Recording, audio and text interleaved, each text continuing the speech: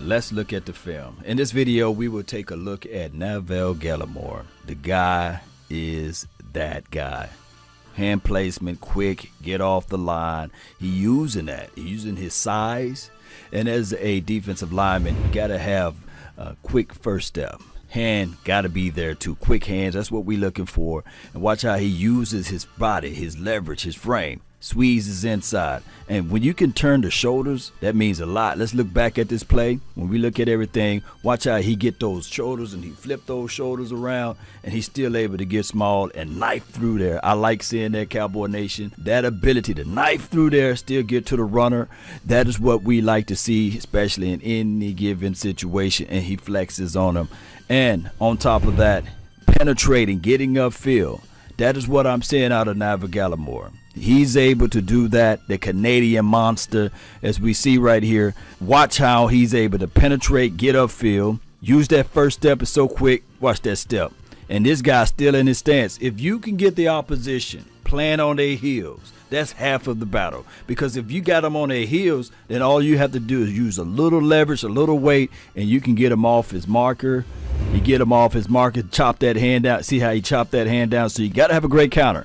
While you get that counter there, squeezes, he's already won.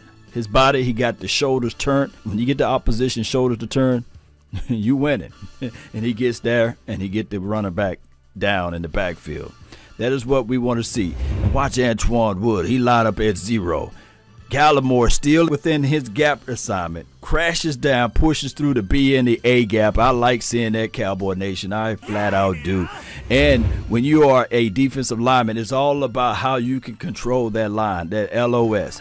Can you penetrate? Can you stop? And can you squeeze? And he pushes everything back. That was a pivotal down. That was a 4th down play, by the way. So he's able to get him up off the field on this particular play, although it's successful by Big Ben Roethlisberger. But watch the pressure. What this can tell me in the future, that this kid, Gallimore, will be able to, if he can create constant pressure, and consider this right here, Cowboy Nation, the linebackers and the cornerbacks, they'll be able to step up a little bit quicker, and they will be able to jump on those routes a little bit better. So what I'm looking at when I think of Gallimore, I'm thinking of a dynamic guy. Yes, this is his rookie year. Yes, he had to go through some growing pains of learning this style of defense, whether it be a 1 gap or a 2 gap or what have you. But I think that in time, if you give this kid a little bit more opportunities, we will see more out of him.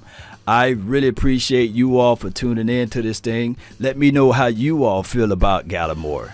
I just feel like the way he plays up on the LOS and being able to rip havoc through there can go a long way. So post me your thoughts, post me your concerns down below. Shout out to Gallimore, his ability to rip have it, man.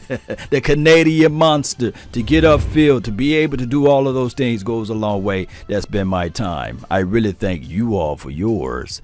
And remember, you're listening to nothing but the best. Let's go. Let's go. Brutality.